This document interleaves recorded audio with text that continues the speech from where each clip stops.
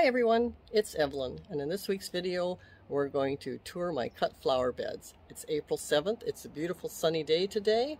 It's actually the evening now because I'm filming this a little bit after, because when I re-watched my video I realized I did the whole thing with the sound on mute, which doesn't exactly work, so I'm going to dub it over. It's April 7th, it's been a beautiful sunny day. Enjoy the tour.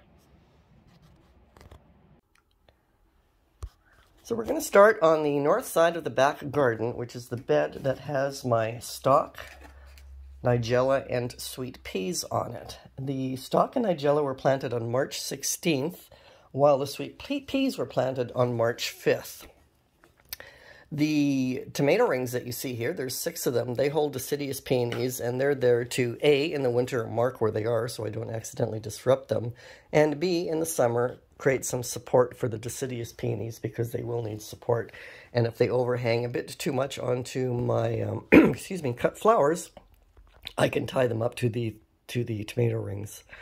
Underneath these bottomless milk jugs, I have my sweet peas, which you will have seen how I did that and why I did that in my March garden tour, which I'll link in the description box below. Excuse me one sec. Excuse me. And I've left them, the covers on them because we've had quite a bit of rain and wind the last few weeks, but it's getting to be about the time of year where they need to come off because it's definitely starting to get warmer. I mean, it's 14 degrees in our garden right now, Celsius, which is just, if I didn't have they don't stay on the sticks when I push them up, they'll fall back down. If I had some support on them, I would have actually lifted them up today. I'll get going on that the next time it's a sunny day that I'm home.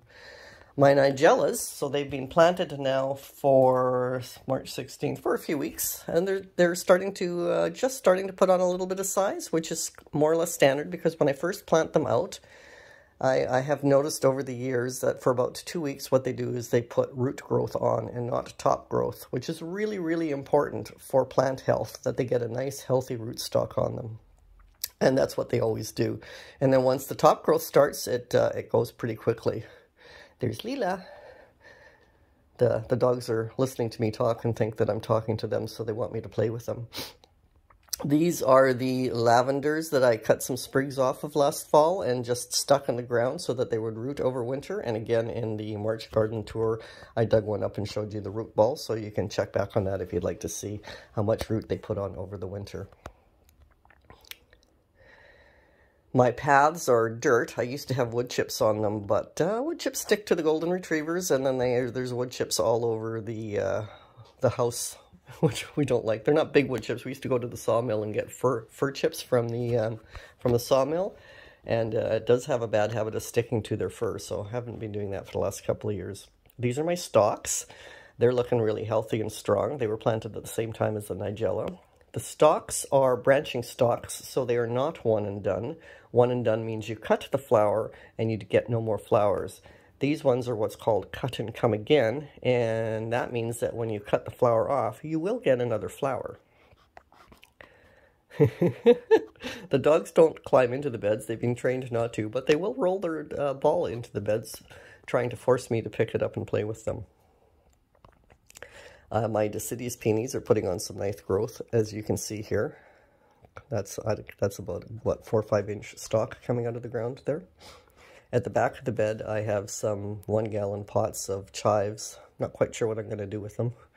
They were just growing in places where they weren't supposed to be growing last year, so I dug them up and potted them up. These are just some tulips that have been in pots for years. I haven't had the heart to discard them until they actually stop blooming. They look like they're getting pretty close to the end of the road for them for blooms. I have had some like orange emperor tulips that in pots have bloomed for 6 years straight, which is pretty good. I then planted them, so they could have gone on longer in the same pot. I don't know. So at the front of the bed, you'll see it more or less lines up with the back of our garage and disappears into the darkness of shadow. And I have like a rock path down there. That's because that gets quite creaky as in wet when it rains, because we're on a slope here and a lot of water travels down there. You can see there's the drainage pipe for our gutter. And it all goes to the edge of our property there and drains that way. But the dogs run around the house and chase each other, and they created a change of path. So it was starting to run right into my flower beds, which is not good for the peonies. So I kind of dug a triangular high spot so that the water would still travel to the edge of the property, not to the bed. The other side of the triangle picks up the water that... our deck is quite large, so when water runs down our deck, it can come off the edge of the deck there like a waterfall and completely miss the gutter. Just completely go over top of it with how much water is coming off of it. And then it lands down on the 4-foot path here that then will drain around that high triangular spot to where the drainage is. The side of the garage here is where I do sunflower successions, and that's not happening for a bit, so I've just got some stuff piled up there that I want close to the garden if I need it, but that will move when I need to plant. My second bed is where, from the fence line there, is where my lettuce is planted, and it was planted on March 20th. Will be putting 2 tomatoes at the front of the bed there. The red tomato rings are where my Ito peonies are planted, and Ito peonies are really cool. I'll put a link in the description box below if you want to just an article online if you want to read more about what an Ito peony is. I was at the garden center last Sunday, and they had some blooming blue anemones. And I couldn't resist, so I bought 5 of them because the blue anemones are definitely a color that I just think is gorgeous in the spring. I mean, with my pink camellias, blue anemones, and a few other things that might be blooming at that time, I just think that's just gorgeous. And I'll actually put a picture in up here on the screen now where you can see it. So this is the one blue peony that I had last year, and it's got a bud on it, which is kind of cool. Oh, there's a bramble. What's that doing there? Toss that aside. All my other anemones that I have in the ground here, they're not blooming, so it seems like only the blue ones go early. Pulled up the bramble, and I pulled up a worm. My soil is really, really healthy, and I have worms everywhere, which increases the soil health from all the worm castings that I get from them. So the anemones that I didn't dig up last year, they're just along the edge of the bed, and the rest of the bed is full of either the Ito peonies, the 2 tomatoes that will come, or lettuce plants, which I planted at 6-inch intervals. Normally I plant at 12, but I had so many seedlings I put them at 6-inch intervals, and you can see they're looking really healthy and putting on a bit of size now. Interesting fact, when I planted them back on March 20th, they were so small that a couple of them were sitting on the soil surface, and I missed them. And about a week ago, I went, what's this? And because they had grown, roots on the surface exposed to the air, and they were growing at the same pace as the other lettuce seedlings just on the surface of the ground. So I picked them up, and I planted them where I found a spot or 2. So here's one of them. You can see it's a little bit smaller than the other ones, but, you know, it was sitting on the soil surface for a while, and then it got transplanted. There's the other one. It was under a chunk of dirt, so it's clearly not looking that great. My Ito peonies are looking fantastic. I think I'm going to zoom in here on it a bit. Huh, where is it? Come on, come on, come on, get the camera on it. Well, maybe not. Now I'm talking about the milk jugs, which I use to cover up things if it gets too cold. It has not been that cold. It's been cold. March was cold. It's been colder than normal. Normally I sit on the deck in the sun quite a bit in March at the end of the workday, but I've only been able to do that twice so far. But we haven't had as much rain as usual either. It's been drier and colder, so it's basically been cloudy with cold ocean winds coming off the ocean. So I haven't really needed to use the bottomless milk jugs to cover up anything as close this month. My kale that you saw in the March garden tour has definitely put on some size. I have a few of those plants. They're not for us. Both of us really don't like the taste of kale. They're actually for the dogs because it keeps the dogs healthy, doesn't it, Leela? Yeah, Leela, look at you. Aren't you pretty and healthy? Yep. And, yeah, so now I'm going to walk around to the front of this bed.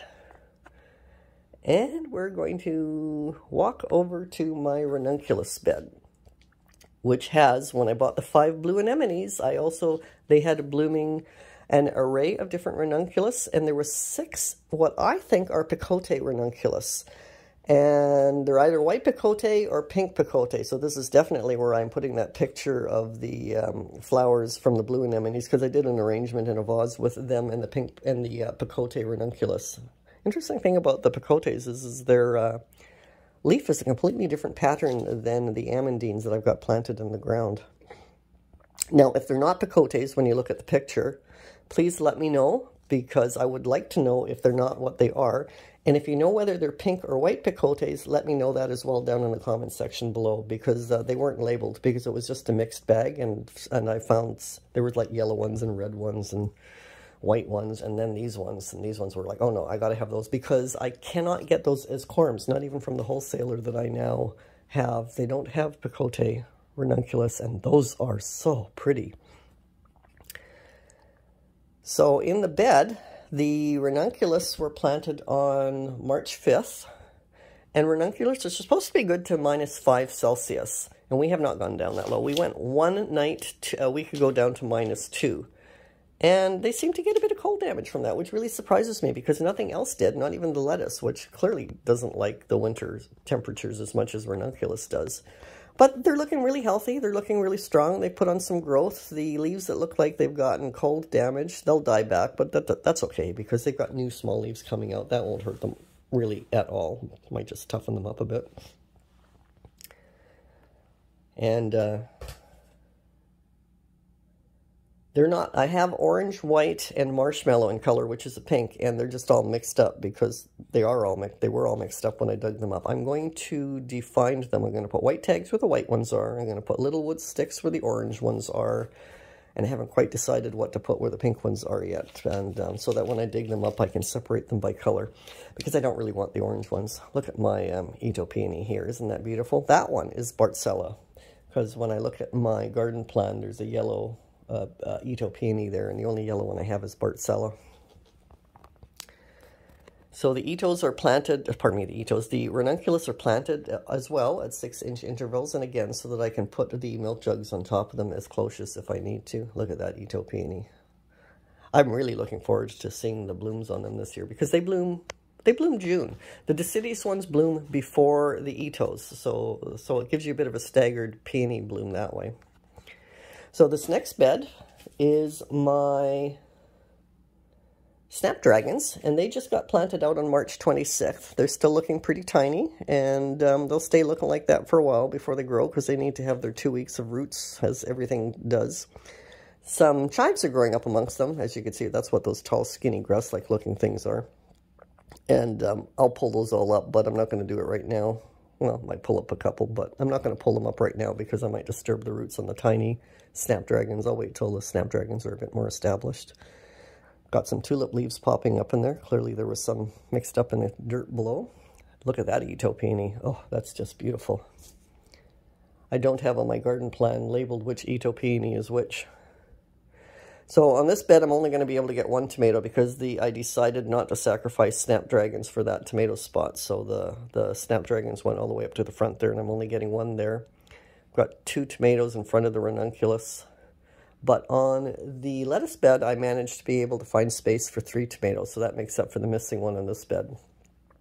On my bachelor buttons bed, which is the 5th bed, it will not have tomatoes in the front. It will have zucchini. I'll have a couple of zucchini growing, 2 or 3 zucchini growing in the front there. I can let them spill out onto the grass, so they don't need as much room in the garden as normal, because they will be spilling into the grass. Along the edges of the bed is my hardneck garlics that I planted last fall. I think I planted them around the end of October. And they look like they've got about a 6-inch spacing, but which is, normally I only do 4-inch spacing, so I could have actually done the 4-inch and got a few more in there, but that's okay. There's enough planted for us, more than enough for us. The bachelor buttons have been in the ground since March 16th, and they look like they're starting to put on some size. So their roots are established, and you can see that they've got a nice little stem, so they're starting to jump up in height a bit, which is really cool. And of course, the Ito peonies have buds on them as well. Not buds, but leaf shoots. Now you'll notice that in front of that bed, there looks like this triangular section, and on my map I've written yarrow because I have yarrow planted in there, and then those 2 little rectangular things are 2 concrete steps that go up to the driveway of the garage, which is on a slope. So there's the 2 concrete steps, and here's my yarrow. Now I've got 3 different kinds of yarrow. I've got tags in 2 of them, and the third one doesn't have a tag because I've had it for years and lost the tag years ago.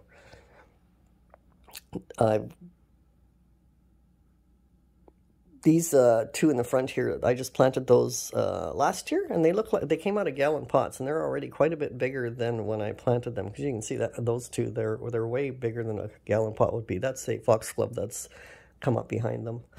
I may have put that foxglove there because they sort of self-seed everywhere, and I dig them up and find appropriate spots for them. They're really easy to move around. You can just drop them on the soil surface where I live, and they'll continue to grow. I know that because I dug up a whole bunch, left them in a pile one fall, completely forgot about them, and the next spring they were just growing happily along in their pile on the soil surface, and then they got planted. My rosemary looks like it was not happy with this winter. It looks like half of it has died. And that's too bad. I mean, it was already half the size. You can see that it's only growing on half the rootstock because the other half died last winter. Clearly, it does not like this spot. Now, next to the rosemary, you can see there looks like a path there, which is probably created by the dogs, and I have a bunch of bulbs growing in there. I think I have some alliums in there as well as tulips, etc., but I think that's where I'm going to plant my acidanthera. And I say I think. I shouldn't say I think. I have already planted the acidanthera, and I did not plant it there. I planted it behind my garden chair that you see right here. So right there where that little, right beside this spot, just to the right of that. This is an astilbe, one of my astilbes. This is a purple clover, which I leave there just for soil health. And look, my hyacinths are blooming now. My crocuses finished blooming. They only bloomed for 3 weeks this year. Normally they bloom for 4. They were a week late coming up, but they finished at exactly the same time as they normally do. And now my hyacinths are coming up. And they always bloom. They start blooming really close to the ground, and then they just start growing a longer and longer stem, but keep on blooming. And they get taller and taller and taller. And if you plant them in a slightly shady area, they get much taller. So they can be used for cut flowers, but when you cut them, I find the scent gets really, really strong, and I find it really sickly sweet. So I don't like it as a cut flower. But that doesn't mean other people won't. So I may or may not use them in my flower wagon, depending on when the flower wagon gets opened up, which depends on when the daffodils and tulips start blooming. Look at that. Isn't that pretty? Now, the tulips in my garden look like they're getting ready to bloom pretty quickly. Oh, there's another foxglove. Because a lot of the tulips in the garden already, that's a dahlia tuber that I must have tossed there because it was rotten. Another astilbe. The tulips in the garden look like they're going to be starting to bloom in less than a week. This is a Swiss chard, which self-seeds all over my garden as well, and I let it because we use a lot of Swiss chard, both for ourselves and for the dogs. That one is one that would have self-seeded last year. They die back for the winter, and then they come up again in the spring and put out their flower stalk and then send seeds everywhere. And I let a few go to seed for the self-seeding process, and the seeds start growing usually around May, June, and then we have lots of Swiss chard for the fall. This is a lemon balm, which also just pops up everywhere in my garden, even though I don't let it go to flower, and I pull it up every time I see it because it's just so weedy. Lots of foxgloves. This is sweet marjoram. We use a lot of sweet marjoram. It's also quite weedy in my garden, but I don't mind because we use a lot of it. And more tulips. And here's a feverfew, which I also did not plant because it just sort of pops up everywhere in the garden. So I let some of them stay, and I get rid of a lot of them depending on if they're in the way or not. More astilbe, more tulips. That was a double Shasta daisy that we just walked past.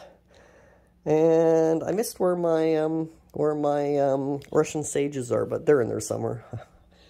I've got some sweet peas planted up against the fence here that did not get cloches on them, so it will be interesting to see how they progress compared to the ones that are covered in cloches. They look a little sad from the weather, but that doesn't mean anything because, again, the roots will be establishing nicely. So that's my 5 cut flower beds in the garden. I got nice wide paths so that I can place things on them and so that the dogs can travel around. And that thin section along the side of the garage and along the fence there, that will all be successions of sunflowers. What's coming through the fence right now is ivy from the neighbors. When I cut that all back, I'm going to try and see if I can make small wreaths out of that. So I'm leaving it until I'm ready to do that because it's quite pliable while it's living. And we'll see how that works out. That's a project for a little later on when everything's planted and I'm not quite so busy. So I'll grab my plan, I'll move on, off my chair there. There's another chair beside the garage. I like having chairs here, there, and everywhere because I like to be able to sit down, enjoy, contemplate, think, plan, imagine, all that sort of stuff. And I like to do it sitting down in a comfortable seat, and I never know when I feel like sitting down and doing that. These are my strawberry cages. And along here, where the drop-off is where I'll be planting my cosmos. That section is quite shaded from the gazebo, which I just showed you, which is fine, because I really am only growing the cosmos for foliage, so I have no idea why I bought the more expensive full-headed cosmos. I like the way they look better, but I'm really not growing them for the flowers. I'm growing them for the foliage. I find it really pretty. Down at the bottom of my driveway here, I have stored right now 3 blueberries that are coming into bud. 2 of them are starting to get their little buds on them. The third one never loses its leaves in the winter, so I can't say it's going into bud because it still has its leaves, but it's probably putting out new leaves. I push them about 4 feet apart once they start to berry up and put cages on them so the birds don't get them and so the dogs don't get them. The raspberries I will then move just slightly away from them so that I can get the cages of the blueberries. That big pot of raspberries there, that's an old faithful. It's been with us for years and years. This pot here, I think it drowned out because the gazebo there, as I showed you, the roof line is there, and I think too much water ran into it. And it drowned. It was sitting in sitting water. This raspberry's doing good. This raspberry's doing good. So hopefully we'll get lots of raspberries this year. I may have to put some cages on them because I noticed the dogs were getting in there and eating all the raspberries last year. Along this small retaining wall made with the concrete blocks, I've got lavenders growing in it, some sedums. And down at the base of it, I have the globe thistles are popping up along the base where some of the seeds fell. I may leave those ones there, even though I don't want to grow it up where the cosmos are going to go anymore, because I find the cosmos more useful than the globe thistle. I also got more lemon balm growing there, so I'll have to pull that up at some point. And I've got a cotoneaster and a lila dog. So at the top of our driveway here is where our garage is, which is, of course, what our large deck is on. You can see how much water would run off of that in a heavy rainstorm and spill as a waterfall into the garden. But we've got the doors to the garage open right now because it's such a beautiful day. It's 14 degrees out. And the plexiglass panels, which act like a greenhouse front to the garage, would make it a bit too hot in there for my seedlings. So they're opened up for the day. And what I've got over here is my first succession of sunflowers, which I planted 2 weeks ago. They're ready to plant out, but I will probably not be doing them today because we've got a windstorm planned for tonight. And you can see it's got roots coming out the bottom already. So they're definitely ready to get planted. But with a wind and rainstorm for tonight, weather warning, that probably not a good time to plant them out. It might take a toll on those stems that they have, so we'll leave them for another day to get planted, but they're definitely ready to plant. Here are my African marigolds. They're going to go where the nigellas are when the nigellas are cut. I will definitely have to pot them up before that happens because that's not going to be for a while. The cosmos, they're looking really good. They're also ready to plant out, but again, I'm not going to do that with their stems, even though their stems are looking pretty tough and strong. They've got roots coming out the bottom, or at least one of them does, and on that cell pack. But the stems look really strong. But with a windstorm and a rainstorm coming tonight, absolutely not planting those out today yet. Esri's just put the red ball in the way of where that cell pack goes back, so let's get that out of the way. Dogs can play with it. I can get my cosmos back where they go.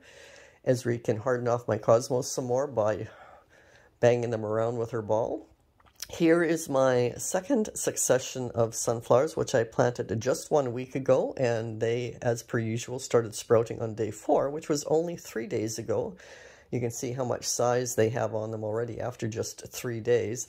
They're actually ready to plant out as well, so they will get probably planted the same time as the first succession does. They didn't need any hardening off because when they come out of the seed shells, they've got all the conditioning they need to sit in the sun. They're not going to get damaged. It's just the ones that sit under grow lights for a long time. They're not used to having strong sun on them. They've lost that ability to handle it, so they need to get readjusted to it. So Yep, Esri's definitely hardening off my cosmos. Throw that ball for them. We're going to walk up the driveway now anyway. So here on the driveway, the 3 concrete beds that line the house there, that's where the first successions of sunflowers are going to go. The first one will not be this one. It'll be closer up to the front of the house. This will be the 3rd succession. Once they're all full there, I will then start along the side of the garage. So not much has happened in them. We don't need to look at that. And I'll give you a little tour of what's poking up through the shade garden on the other side of the driveway. And some little actions has been happening since the last time I showed you, where basically nothing was happening yet. And what we have here is just, I'm going to zoom in here on a sec. Look, this is like brand new. I've got the hostas are starting to pop. They were not starting to pop yesterday. So this little bit of warmer weather that we have today, they are just starting to come out of the soil. That's just awesome. This frontal section has hostas too. They're mini hostas. I think they'll be popping later. Here's a columbine. And here is a coral bell or heuchera with, looks like it'll have amber leaves on it. I've got quite a few different ones in here with different colored leaves. There's another hosta. That's just really exciting that they're starting to pop up. I think the coral bells started coming up about a week ago, and look at my camellia bush. It's got quite a few blooms on them. Not enough action of flowers to get the flower wagon out yet, because that would just be a couple of bouquets, you know, 2, 3, 4 bouquets, and then what? But once, of course, the daffodils and the tulips start blooming and those pots go up onto the flower wagon, then I will be using camellia blooms to create bouquets and put into the flower wagon as well. And come May 1st, I'll also be selling my pre-started dahlia tubers. What's interesting about this is where all the blooms are. That's the east side of the camellia bush, the side the sun rises on. The west side doesn't seem to have many blooms at all. Here's another hosta. You can see just a few little buds coming out of that one. And Esri walking by. Here's a primrose coming up.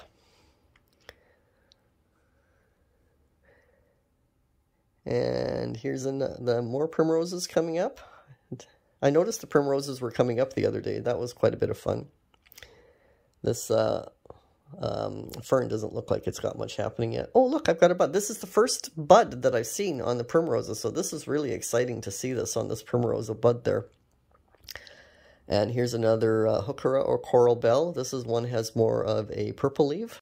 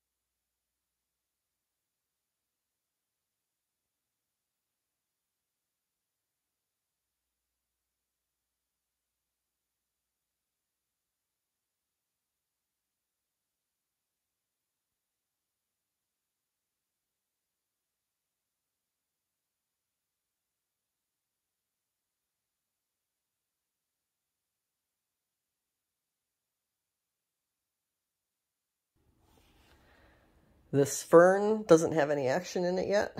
Can't see anything showing up there yet in the big fern ball. I have no idea when that's going to pop up. I've never really paid attention. That's a really big giant fern. Really gives it the forest feel. Oh, and I got a red ball growing there. Hello, Esri. Leela's sitting there in the driveway. So now we're going to walk over to the dahlia beds. And as you can see, if you watched my previous garden tour, I'm now doing a composting of a different bed. And you can see clearly how I dig a trench. I put branch debris and any other garden debris at the bottom of the bed. I'm using dahlia stalks with the branches. The branches are cuttings from the cedar trees that line the driveway when I trimmed them out last fall. I put those at the bottom of the bed to break down slowly. Oh, look at the dogs. And actually, let's go walk over and see what the dogs are doing. They're just playing really gently. I'm pointing to the ocean there because I'm showing how I keep the top of the cedar trees trimmed so that the view for the people across the street is impeded as little as possible. It's impeded by lots of other trees in the neighborhood.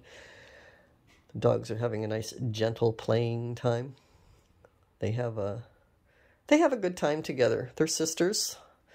One of our friends thought that maybe they were touching each other in the womb because they have such a close bond, so they're used to touching each other a lot, and they still do that. And they just have a really, really good time. They'll turn 3 August 1st, so we'll have a big special birthday for them when they turn 3. Well, not a special birthday, but, you know, we'll certainly acknowledge it. Who's going to go for the ball? There goes Esri. The slope of the driveway keeps them entertained with the ball. Anyway, so as what I'll do then is I'll put kitchen scraps every day down here against this left side of the bed, and then I'll dig the soil from the right side of the bed, move it over cover the kitchen scraps, tamp it down, and work my way through the bed that way. When it's finished, I'll move on to another bed.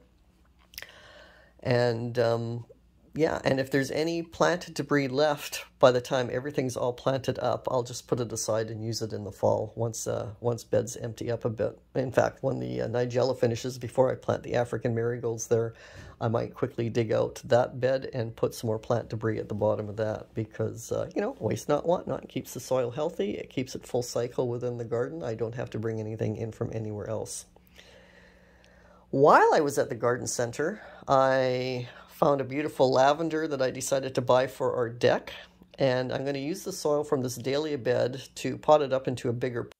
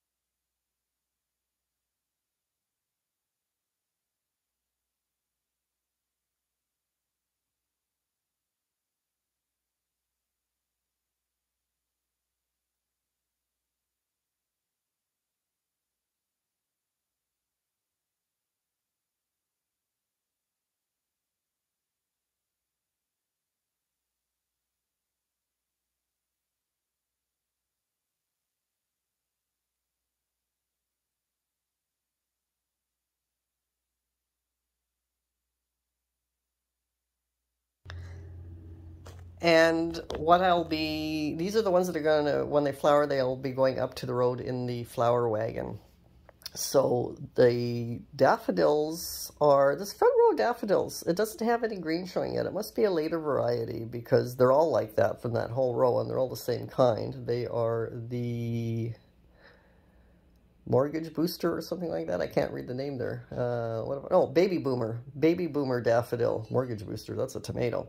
So they might be a later variety. That's why none of that row has come through the ground yet. The other daffodils are mostly all coming up. Not each row is not each different type. There might be two types in one different row. These ones over here, they have some little flower heads on them, so hopefully they'll be blooming soon. And they are called, if I could hold the camera still on my tag, I might be able to read it. They are called Cocopelli? Cocopelli. Cocopelli daffodil. So those are the first ones to put some flower heads, not some flower heads, some buds on them. So hopefully those will bloom soon. Hopefully for next weekend I'll have them up on the road. The daffodils, the tulips, they're all doing great, and there's some of them that also have nice flower buds on them. In fact, you can actually see the color red in one of them, in some of them, as you can see here.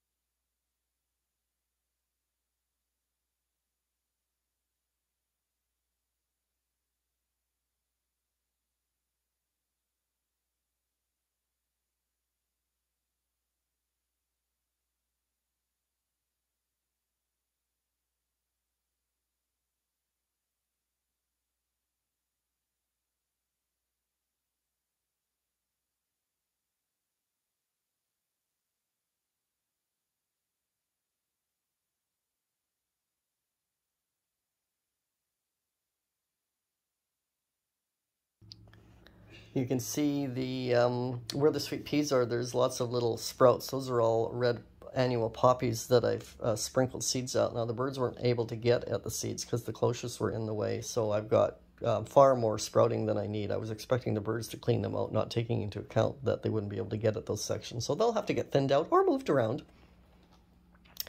Now, the reason we have concrete boards as part of our fence here is because this section of our property actually drops down quite quickly.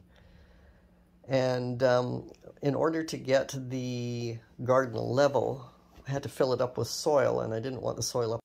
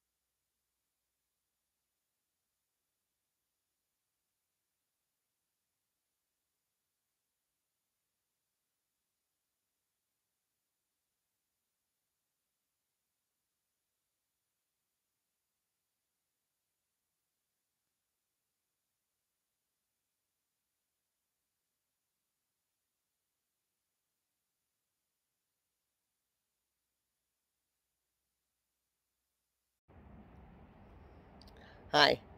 I hope you enjoyed the tour. If you did, please give it a thumbs up. If you have any questions or comments, leave them in the section below. And I look forward to seeing you next week when hopefully the flower wagon will be up on the road, and that's what next week's film will be all about. I'm getting distracted by Ezra here, who's got her ball and wants me to play with her. Bye!